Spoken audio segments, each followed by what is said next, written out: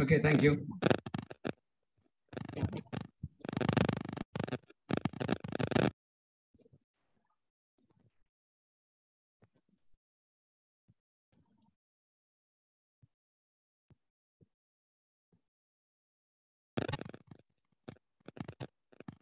Can I share the screen? Yes, sir, you can share the screen. Meanwhile, I request all participants to stay muted and speak whenever you have doubts, or you can give your questions in chat. We can administer it during the session, and we will be having a discussion round following it. So that then you can ask your questions. So still then, request all participants to stay muted. Sir, it's over to you. You can start, sir. Yeah. Am I audible? Yes, sir, you are audible. And my screen is visible for you. Yes, sir, it is. So today, in the next half an hour, I'll be talking about an introduction to palliative. What is palliative care? Palliative care has become such a commonplace word, but still there are a lot of misconceptions regarding palliative care. So we should get a clarity about the term, what is palliative care? First of all, we'll discuss it in these terms, the need, why palliative care, and then the history, and what is the philosophy of the care, philosophy of palliative care, and how we are going to define palliative care. Regarding the need, patients usually experience an illness experience. That's what the patient is feeling. He's ill. It has got a lot of ramifications, physical, social, psychological, spiritual, and all. But the medical fraternity sees this illness experience only as disease. They are more interested in diagnosing a particular disease, and which they think that that is the cause of the illness experience. And when once the disease is cured, the illness experience will vanish. That's the usual medical model we follow. So this sort of medical model has a lot of issues. There is one thing is that when the disease, when we focus on the disease, when the disease cannot be cured, the physician loses interest in the patient, because whatever he is planning only is to relieve the disease. And if the disease cannot be cured, they abandon the patient. They don't want to do anything more for the patient. And another thing is that in the disease-focused approach, doctors see the symptoms only as a signpost to for the diagnosis of a particular disease. So even pain is not addressed properly, because they think that when once the disease is cured, the pain will vanish. So they focus on the disease itself, and so the patient undergoes a lot of suffering. Now, regarding the total pain experience the patient is suffering, it has got a lot of ramifications. As I said, there's a physical issue, the physical pain caused by the disease, and that leads to loss of employment, loss of income, and so social isolation. And so there are a lot of social issues underlying this illness experience. And all this cause psychological issues. And along with that, the patient will have spiritual issues also. These are the patient is having a total suffering. So in palliative care, we address the physical, social, psychological, and spiritual issues of the patient. So we call palliative care as a comprehensive care. That's what palliative care means. Palliative care is a treatment approach that addresses all the domains of the patient's illness experience, like physical, social, psychological, and spiritual. And regarding history, as compassionate care, palliative care has got a long history dating back to the period of Emperor Ashoka. But palliative care, as we see it now, as a specialty of modern medicine, That came only in 1967. And we should not forget the name of the lady who found this first modern hospice. That is called St. Christopher's Hospice in London. Hospice is a treatment center where patients with low life expectancy are taken care of, almost towards end of life. They are seen in the St. Christopher's Hospice. And then in 1974, a great doctor called Balfour Mount, he coined the term palliative care, palliative medicine. That is pallium in Latin word. Pallium is a Latin word, meaning to cloak, to cover. So actually this palliative medicine, palliative care is a poetic expression. That is, when you can't cure the disease, you cover and protect the patient with a blanket of effective symptom control through comprehensive care. That's the meaning of palliative care. So it's a cloak, it's a cover that protects the patient from the distressing symptoms of the disease, which may not be able to be cured. So ultimately, what palliative care does is improving the quality of life. Now, philosophy. There's a care philosophy for palliative care. That is recognizing the other person, recognizing the individual, recognizing the patient as a whole person. That is the main thrust of the philosophy of palliative care. That is not something to be spoken to the patient. It's not verbalized. It has to be expressed through our facial expressions, body language, through our deeds, how we regard these patients. If we put into words, that will be something like that. This is given by Cecily Saunders, who found the first modern hospice. You matter because you are you. You matter to the last moment of your life. And we will do all that we can, not only to help you die peacefully, but to live until you die. That's what she says. You matter because you are you. Each patient matters to us because they have a worth of their own. They are all unique individuals. Nobody can replace a particular patient. So each and every person is important. So you matter because you are you. Just because he is a human being, he is important. You matter because you are, and you matter to the last moment of your life. And this importance stays there till his last breath. That means we are not, we will do everything possible to make the patients comfortable till his last moment. We will not hesitate to give medicines or treatments thinking that the life expectancy is short. Even if the patient is going to die tomorrow, we will do everything possible for that patient. Sometimes we may not give them IV fluids and all, but that's not because that will be lost, that will be waste. No, we will not give IV fluids to the terminal patients, understanding that that fluid is not going to help the patient and may cause harm. That's the only reason we hesitate to give treatment drugs to the terminal patients. So they matter to the last moment of your life. And we will do all that we can, not only to help you die peacefully, but to live until you die. We will help them die comfortably, peacefully. But that is not the important thing. We focus on the life they are living until they die.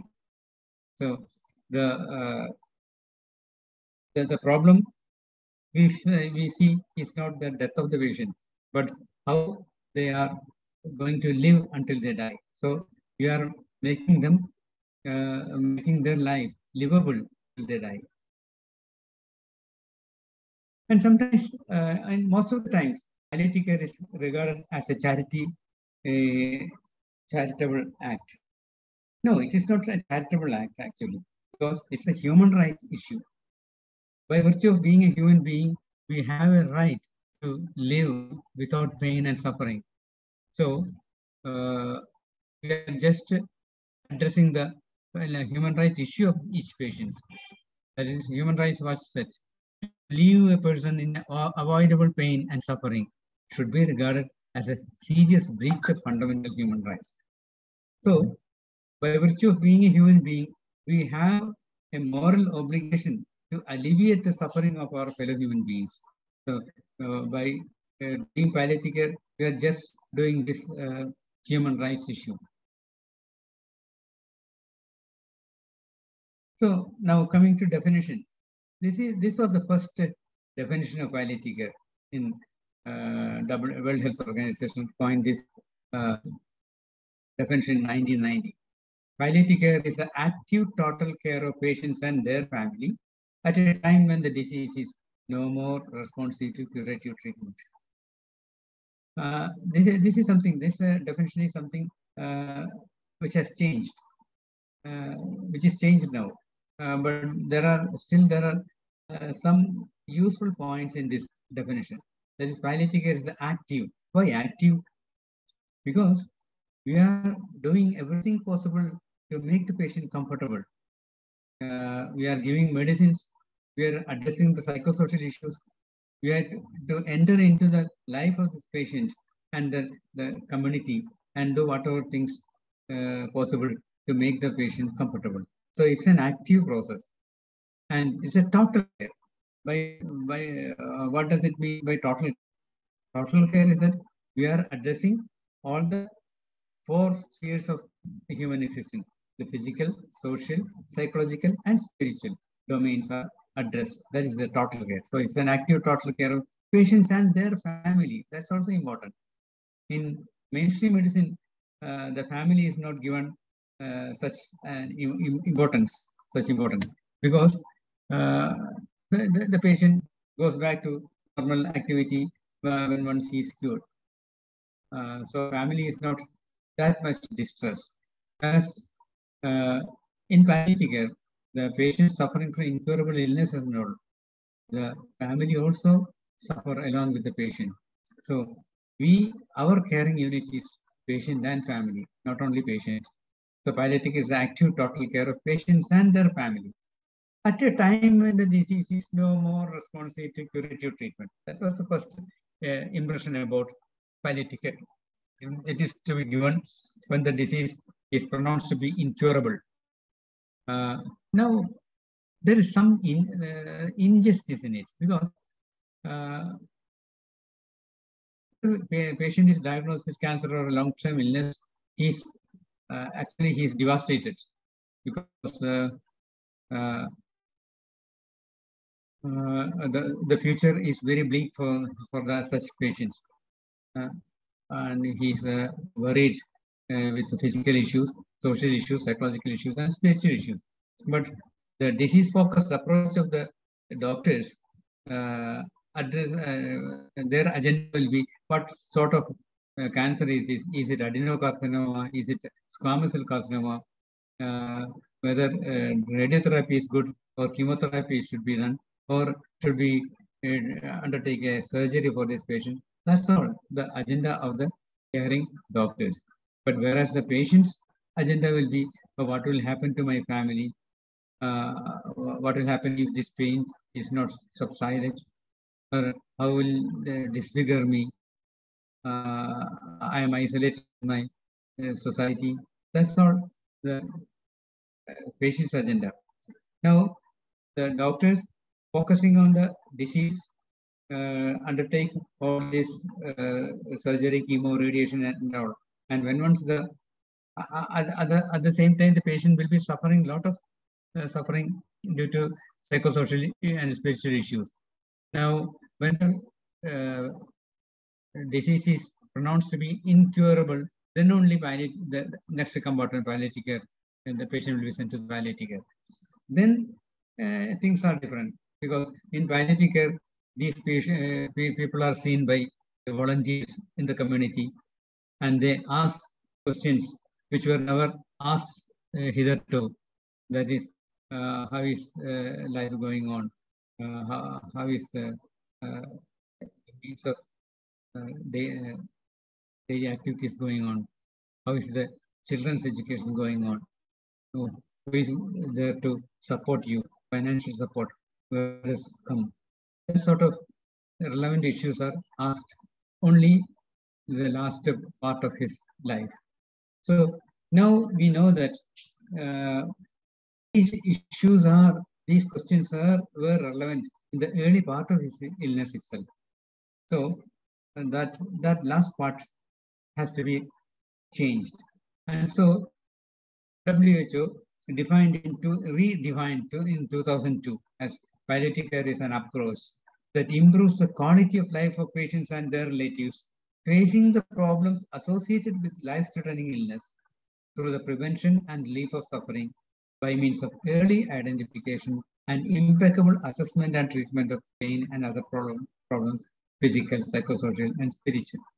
So this is the definition. That is, we have to look into the symptoms as early as possible, and we should evaluate correctly and give proper medicines to relieve the suffering of the patient, and thereby we improve the quality of life of patients. So palliative care is a treatment approach that improves the quality of life of patients. So now what we know that palliative care is a comprehensive care addressing the physical, social, psychological, and spiritual aspects.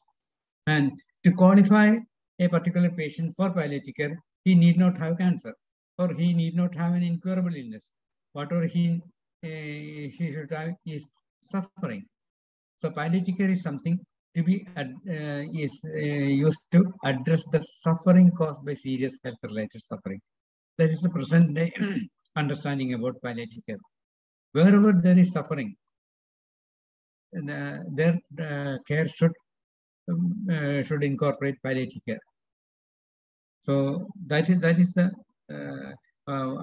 what is that factor that qualify a particular patient for palliative care? The answer is suffering caused by disease. So any patient who is having suffering, they should get palliative care. It need not be incurable illness. There should not be shortening of life expectancy, etc. Only factor which qualify a patient for palliative care is suffering. So this is when the disease is diagnosed, there is disease modifying treatment. It has more importance. So this is the disease modifying treatment part. At the same time, we can give some supportive and palliative care. And as the disease progresses, when the relevance of disease modifying therapy fail, the supportive and palliative care therapy increase. So it is not a two compartment side by side. It's a diagonal. So we have to give palliative care along with disease modifying and curative treatment. And towards the end of life, only palliative care. And with the death of the patient, our duty is not over. We have to give them bereavement support. Bereavement support means it is the when the patient dies, the relatives will feel very sad. They will feel abandoned. They will feel insecure. In that at that period, we have to give them moral support, and we have to identify whether their bereavement is healthy or a normal physiological bereavement, or is it pathological. In that case, we have to do some professional help from psychiatrists. So this is the scenario we are all familiar with. That is the patient, doctor, the nurse side by side, and the bystander standing a little apart. Because this is sufficient for normal purpose, because they usually get cured. They are back to normal, except perhaps for the added financial burden, which is they can repay, goes home and resume routine activities. Whereas, you just think about the chronically and incurably ill patients. What happens to the patient who needs regular attention for the rest of his or her life?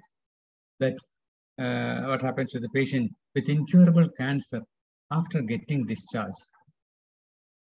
There is no further chemo, radiation, or surgery possible for this patient. And so they are abandoned by the medical fraternity and they lie down in their home. But they do have a lot of suffering. And so we have to address that suffering. For the man who fell from the coconut tree and became paraplegic, when once these people climbing on the coconut tree, they sometimes fall down, and they injure their spinal cord and they become paraplegic. They are all taken to the hospital, and when once the paraplegia is set, no further treatment is given in our usual hospitals, and they will be sent back to their home with their urinary catheter in situ, and ability is totally lost in the lower limb. So these patients have a lot of physical, social, and psychological issues. They have to be addressed. So that is their palliative care is needed. For the man with a major CVA, cerebrovascular accident, there is stroke, etc. When once they get paralyzed, they have a lot of issues which is to be addressed. They are not usually addressed in the usual medical practice. Here comes the role of community. Because many of the problems in advanced disease are of a non-medical nature, and the community has a major role to play in addressing these problems. When we enlist all the problems of these bedridden patients, out of the 100 problems, the doctor or nurse can only solve some 15 to 20% of these problems. The rest 80% of the problem has to be addressed by the community. So community has a major role in palliative care. And there comes the importance of home-based care also. Home-based care is the backbone of palliative care service, because it is possible to manage patients with advanced disease at home. People doesn't know that. Everything think about major hospitals for caring patients, but patients with advanced disease and long-term disease, they can be managed in their own home. And people prefer to spend their last days at their own home. And home-based care is cost-effective as a very important issue, because home-based care is cost-effective. It is less expensive than treating from a hospital. Then complications are less in home-based care with empowered partnership of the community. People have a mistaken notion that infections, other complications are more in home. No, it's not like that. Infections are all happen more in hospital than home. So home is a very safe environment for treating patients, long-term patients with long-term illness.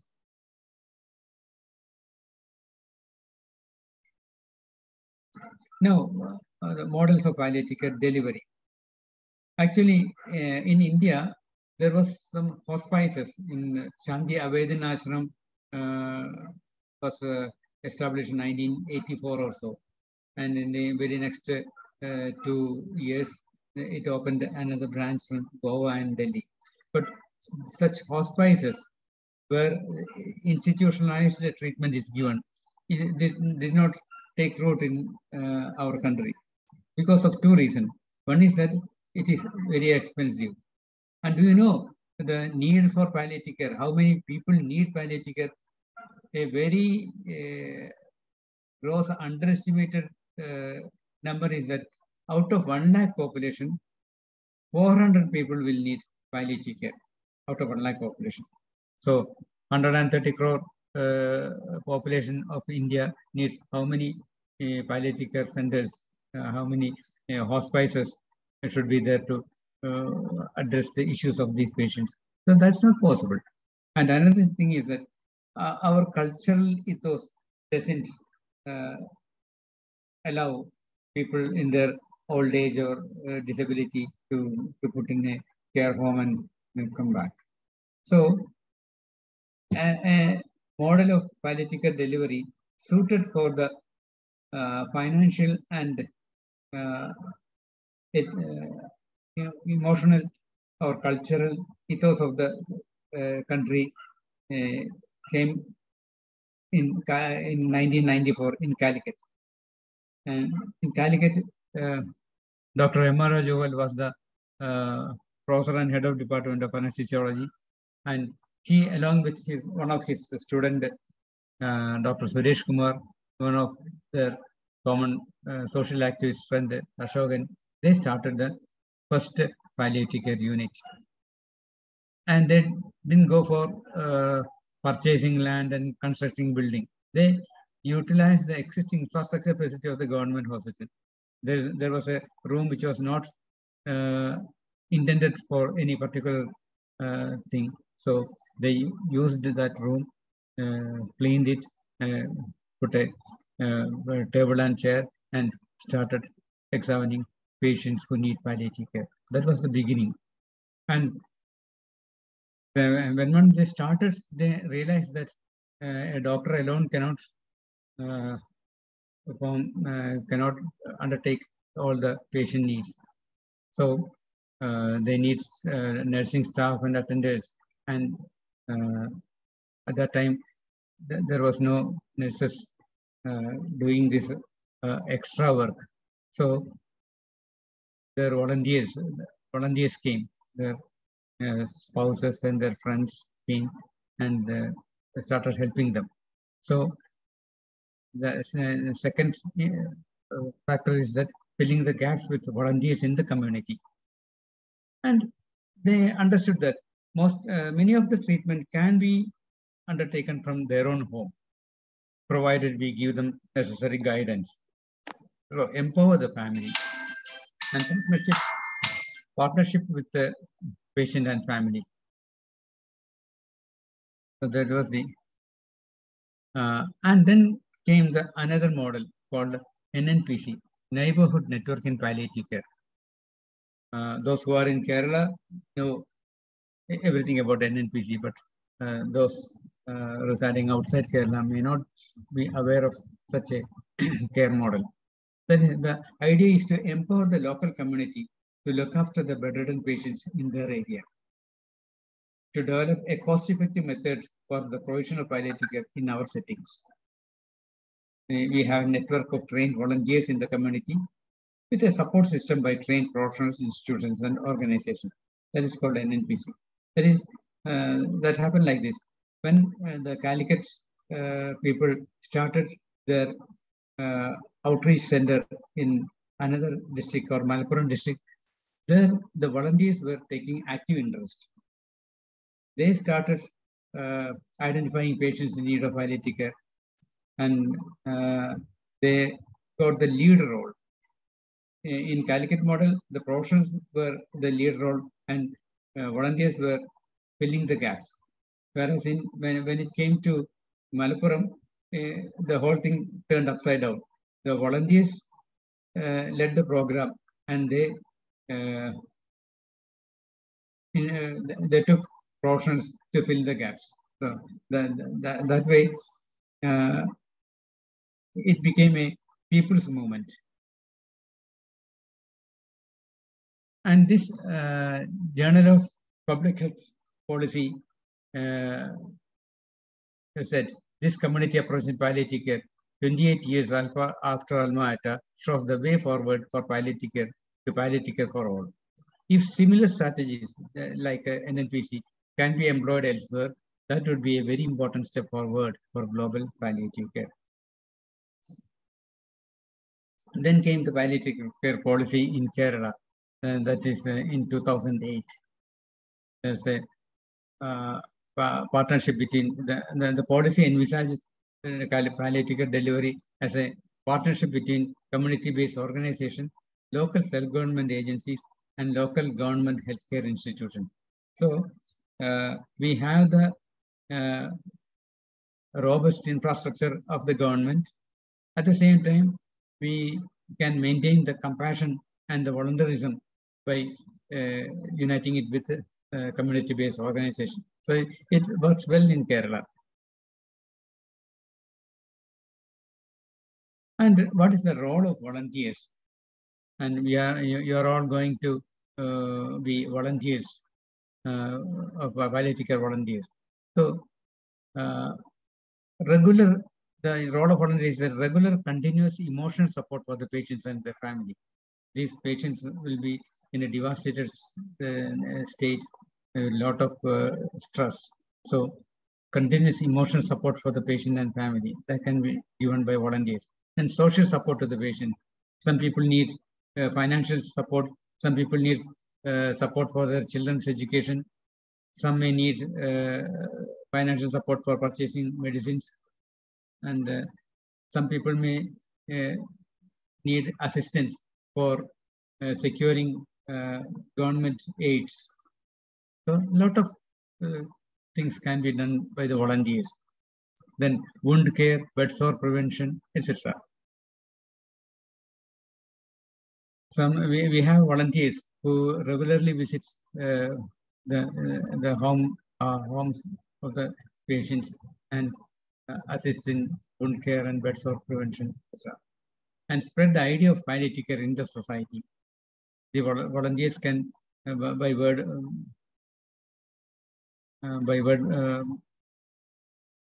meeting other volunteers and other members of the society, they can spread the idea of palliative care.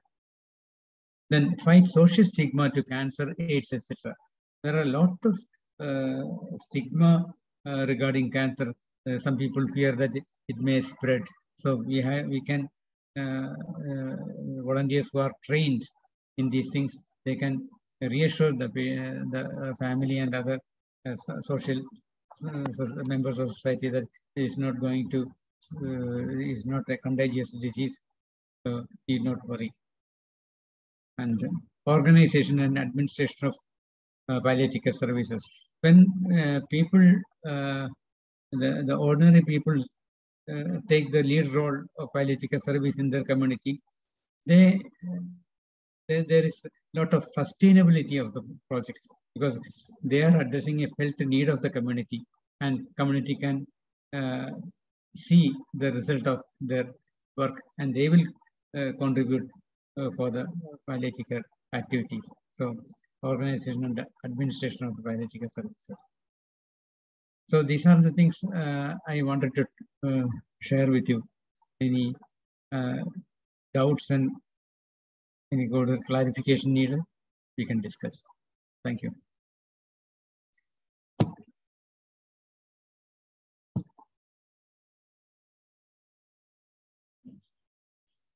Thank you, sir, for that informative session. So any doubts? Jarappa Srinivasan, you can ask doubt now. Yeah, ma'am. Sir, that indeed was a great lecture, sir. Sir, in the palliative care, it's mainly comprising of the multidisciplinary care, which is focused on improving the quality of life. So the multidisciplinary care for the various other disorders like stroke, as well as for the long-term diseases. So in what way palliative care is different from the multidisciplinary care, sir? Because because the patient will be suffering in the various aspects like physically, psychologically, spiritually. All that aspects are taken by the different specialists. But in what way the palliative care is different from the multidisciplinary care? There are a lot of issues which has a non-medical component. In the whole suffering of the patient, there are a lot of things which are of non-medical issues, which are not addressed by the specialists. So they have to be, they contribute to the suffering of the patient. So a neurologist will take care of neurological problems. A psychiatrist may address a psychiatric problem. So at the same time, the patient will have a lot of social problems and spiritual problems. So these things are not addressed. And the total suffering of the patient, we cannot isolate the physical, social, psychological, and spiritual, etc. These are all interlinked. So we have to have a comprehensive care program for this patient. which is not possible in the multidisciplinary clinical scenario. I think, is that clear? I still didn't get it, sir, because see, sir, a multidisciplinary care is focusing on all the emotional aspects and all that. Can you explain in little in detail, sir, by giving one example? Okay. We had a patient, a lady, 45-year-old lady with carcinoma cervix, and she was in severe pain, and we were giving her morphine every 4 hourly. We started with 5 milligram, then 10 milligram, 20 milligram, 40 milligram. Then the patient is not getting relief. And the home care team, when they visited the home, they realized that they are living in a small building, which they started to build when she was healthy. But it stopped halfway when she took ill. So now she and her daughter, 18-year-old daughter, they were living alone. And her husband has left so many years back. No information about him. And this daughter is doing some sewing work. And with that meager income, they are just living. The problem is that they have made the house okay, but there is no door for the house. They couldn't make a pakka door for the house. They have just a sack cloth. They cover the door with a sackcloth, and then they they sleep there. So she knows that her time is limited, and how she is going to live in this unsafe place. That was worrying her. And so that worry was the cause of the increasing pain, which doesn't respond to morphine. So when once the problem was identified, the palliative care volunteers gathered, and with the help of students initiated in palliative care. In Kerala, there are a lot of students, college students, assisting in palliative care. So they created a pakka house for them. The door was fixed, and they gave a very strong message that there is a community around her who is willing and capable of protecting her daughter. And the requirement of morphine came down, and we could manage her pain with paracetamol itself. So this is something which we cannot ever address in our medical hospitals. Okay, sir, got it. Sir, can you name a few more problems which we commonly encounter in the palliative care which are not addressed by the medical professionals? Yeah, lot of things. When you see a patient who became paraplegic, and when the patient was brought to the hospital, we rose to the occasion and we did everything possible for him. We catheterized him, we gave analgesic for him, we took care of everything, and he is shifted to ward. Okay, now the spinal cord compression has caused a paraplegia for the patient. In an average hospital in India, no aggressive treatment is possible. Then what happens after, say, 1 week or 10 days, the patient will be sent back home. And when this patient, a coconut climber who sustained their life with the income of coconut climbing, and he's laid up in the home, lot of problems. His life partner has suddenly shifted to the role of a home nurse. His income completely stopped. And what about their emotional life, sexual life? They doesn't have any idea about how to continue their sexual life with this catheter in situ, urinary catheter. So a lot of things they need to be addressed. These things, we think that when once we send them back home, our purpose is finished. No, they need to continue their life, and how to make that life livable. That is the problem. There comes the importance of palliative care. Is that clear? Yeah, sir. Thank you, sir. Thank you. Thank you, Mr. Srinivasan. Any other doubts or anything, any comments you want to share?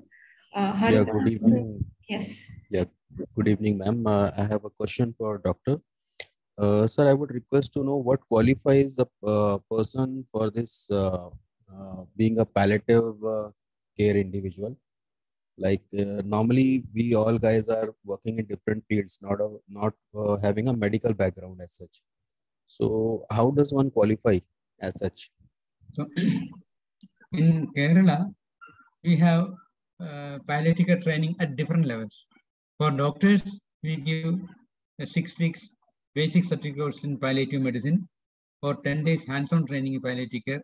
And there is a national level certificate course in essentials of palliative care, which is 3 months duration.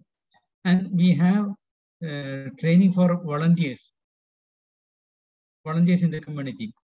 What we do is that it's a 15 hours theory session and 1 day clinic visit and 1 day home care visit, along with the mother unit there. And then these patients will have an idea about how to address the palliative care issues of the patients, and that qualifies him to become a palliative care volunteer. Sir, just to add to what Sir said, like basically speaking, I am also a non-medical person. So I am heading the virtual training part, which doesn't need any of the medical like expertise to have a coordination in place, coordination of training in place. So like if you have a palliative care center nearby, you can talk to those people and what as a volunteer, a non-medical person can do for that organization. Like in our organization, we do have many programs for our patients.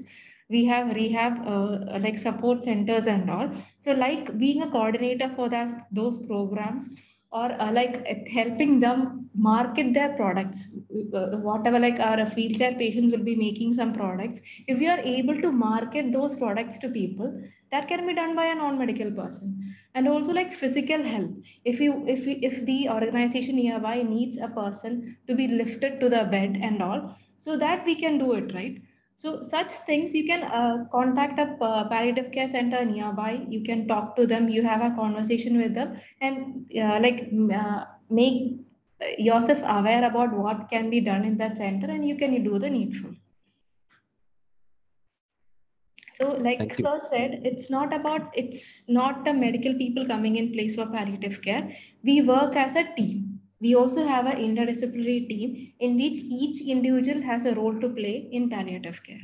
So the basic thing we can do is understand what as an individual you can contribute to palliative care and do the needful accordingly. Thank you, sir. You want to add anything, Dr. Divakaran? Okay, these things are a lot of things we can, as volunteers, we can do. We can just be a company for these patients, just a patient listener for the patients. They are all very valuable when you reach such a stage in the disease process. So there are, when once you start doing palliative care, you understand that there are a lot of things we can do for alleviating the suffering of these patients.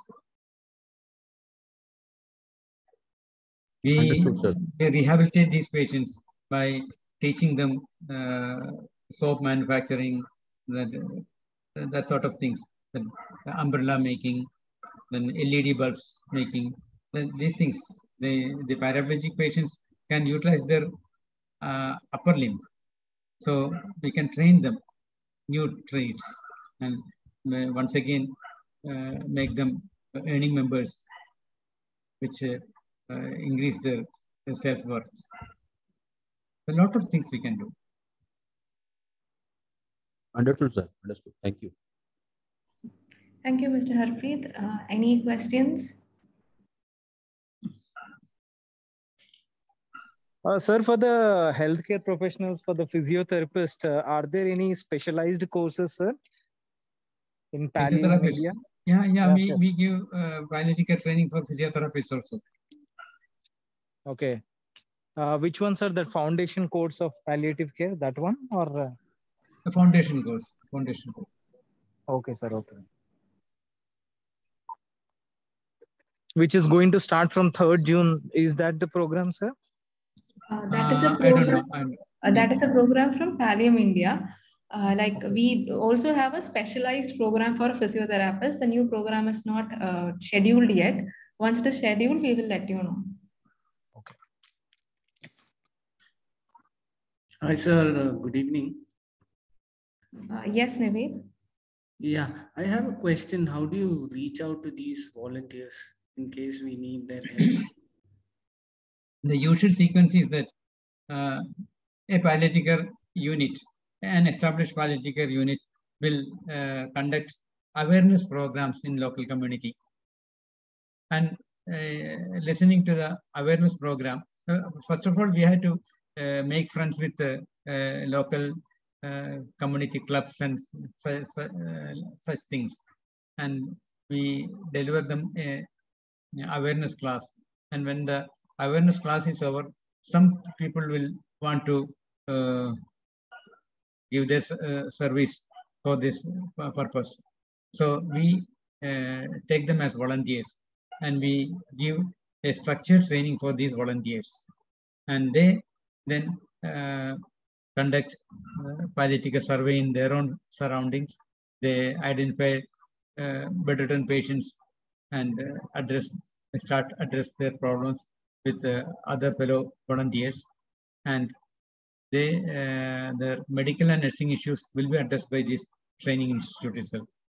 And gradually, the local community will come up with their own doctors and home care service, etc. And that way it goes. First of all, awareness program, then identify volunteers, give structured training for volunteers. That's the sequence.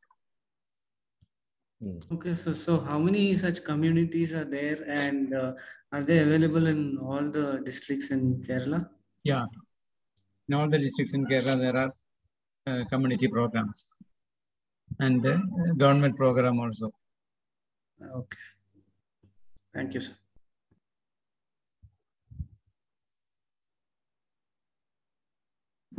Thank you, Naved. Any other questions? No, that's it. Thank you. Thank you. Rest of the participants, any questions?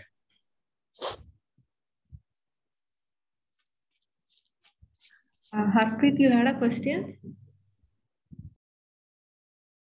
No, I guess. There is a question in the chat box. What would you say are some of the differences between palliative care and hospice? Okay.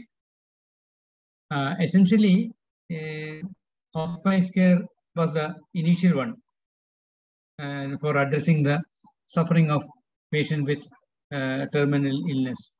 So in hospice, they restrict their service to patients who are terminally ill. Typically, a hospice is a place where patients with limited life expectancy, say 6 months or less, they are taken care of. That's the hospice. Of course, there's a philosophy of total care and all, the compassion, etc. There, but when you talk about palliative care, it is addressing the suffering of the patients, of any category of patients. And they need not be terminally ill patients. They need not be, the life expectancy should not be limited. So palliative care is whole person care addressing the serious health-related suffering of the patient. Whereas in hospice, it's more of towards the end of life. I think it's clear.